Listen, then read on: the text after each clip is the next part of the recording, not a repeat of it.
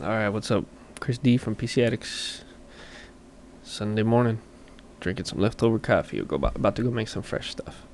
Anyways, just kind of want to show you some of the changes I made this week in my my setup here. Ubuntu 9.04 with Compiz and some other stuff. Gnome-Do, where I removed the bottom panel here and I'm trying out this Docky. The Docky's cool as long as I don't have this option turned on, the zoom icons. It looks cool, but I find it gets in my way and it kind of irritates me more than anything. So I turned that off. I shrunk this down.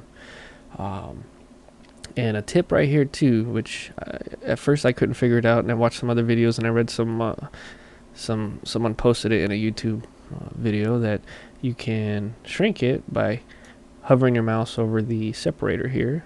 You get the up and down arrow and you shrink it or make it larger, however you want. By default it's like this. It's kind of irritating, so I like it there, like that. Another cool thing is, let's say we have terminal window open up here. Let's move this up here. Let's open another one. And the way I did that was super space. Type in or type to begin search. TER, enter. So now I got 3 windows open. Okay. Let's say they're all minimized. Okay, they're minimized. Now, if I hover over it, it's not doing anything. It's not showing me any previews or anything. But once I just scroll my mouse wheel once, okay, it opens one. If I scroll it again, there's another one. Scroll it again, there's another one. And if I keep scrolling, it just changes the focus, which is kind of cool. Another way to do it is in the Docky down here.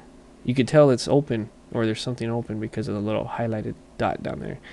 If you right click on it, there's your options too, and you can boom, right click on it, boom, right click on it, boom. Okay.